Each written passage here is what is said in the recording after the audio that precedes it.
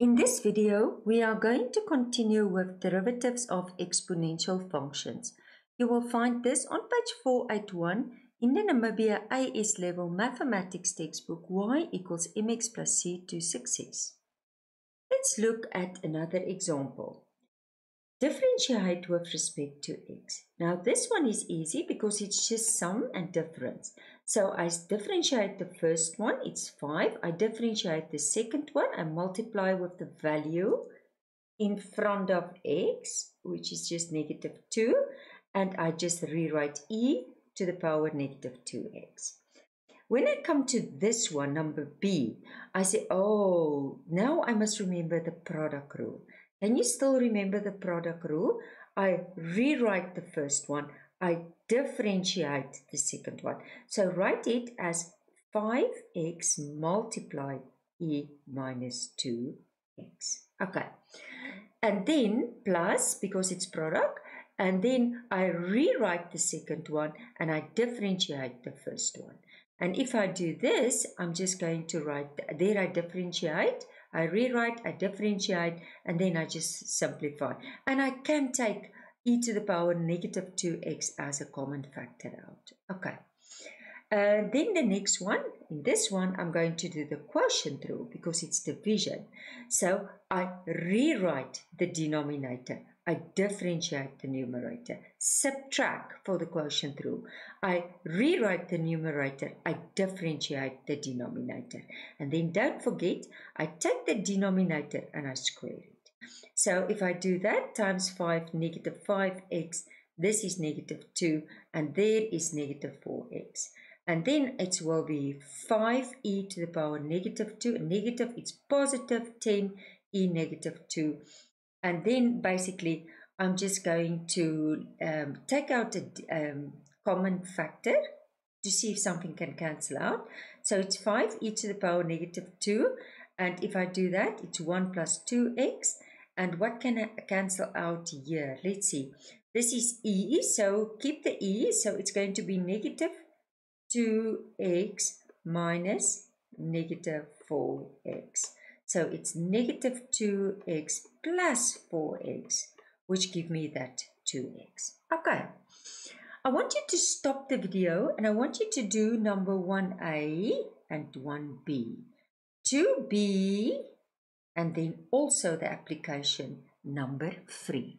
Again, you can continue the video as soon as you are finished. Let's start. Number 1a. Y is equal to, this is an easy one.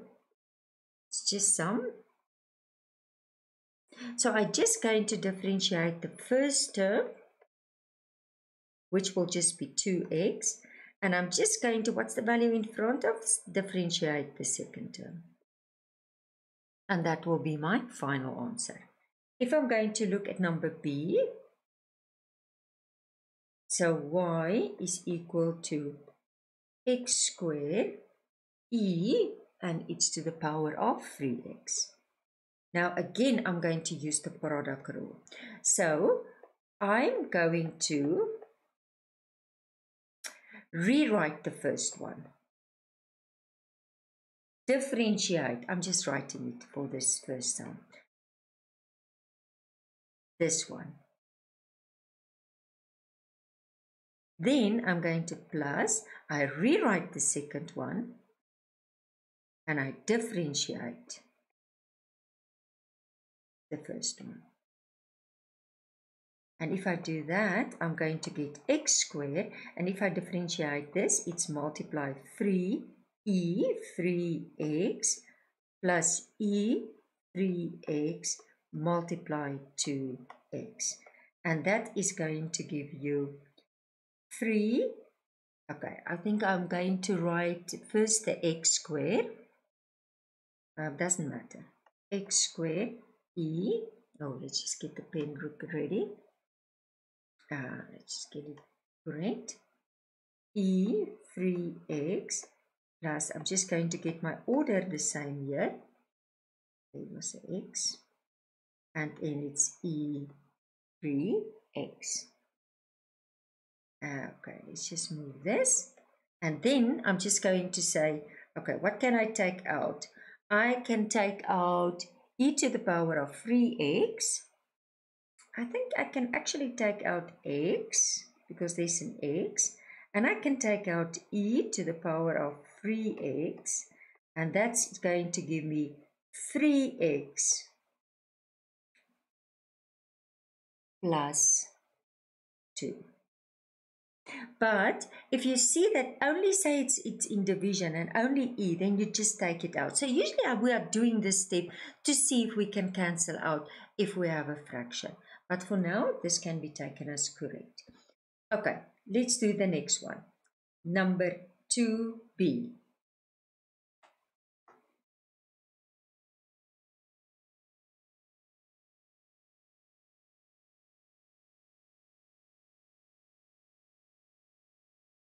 Number 2b is going to be like this. In this case, I'm just going to say d over dx because there's not a y, so I prefer to write it like this. E to the power of x minus 2 over e to the power x minus 1.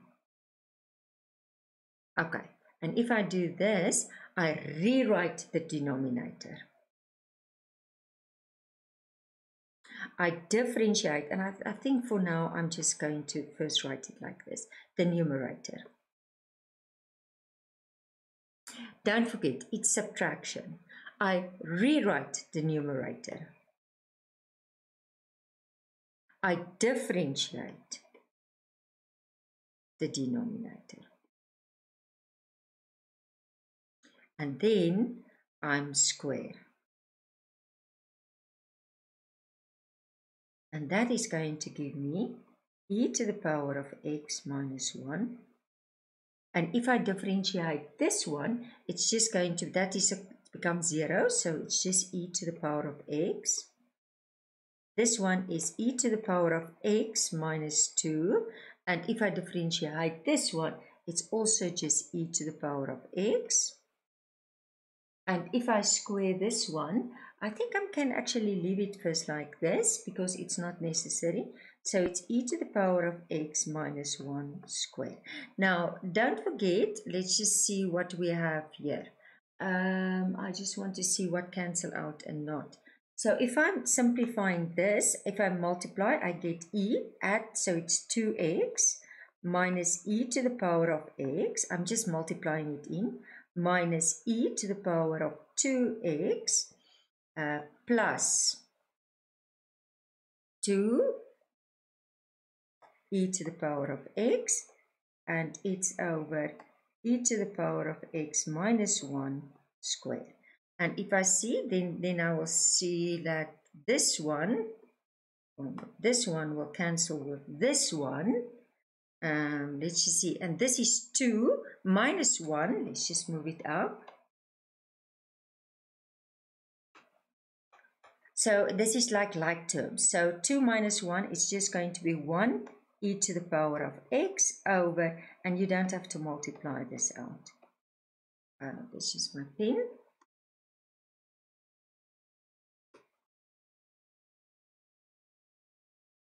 And that will be my final answer. Okay, let's look at number 3.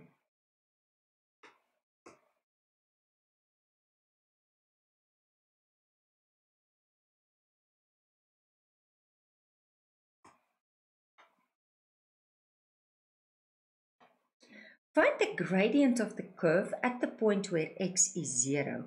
Now, if gradient, it means differentiate. So it's actually saying, take this and first differentiate, and then substitute in the place of x 0. So,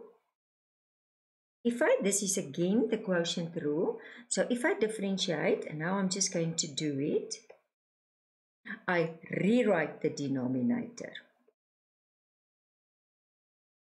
I differentiate. Now, if I differentiate this one, this will just become a 0. Subtract. I rewrite the numerator. and I differentiate this is a 0, and this is bring that 2 value in front of x, 2 e to the power of 2x. And this is over 5 minus e to the power of 2x. And what must I do with it? I must square it. Okay, if I simplify, this is becoming 0. So this is just becoming 16 e to the power of 2x. And just leave it like this with the square. Don't multiply it out. Okay, now when, and I always like to write it in yellow. So when x is 0, then dy by dx will be 16 e to 0 over 5 minus e to 0.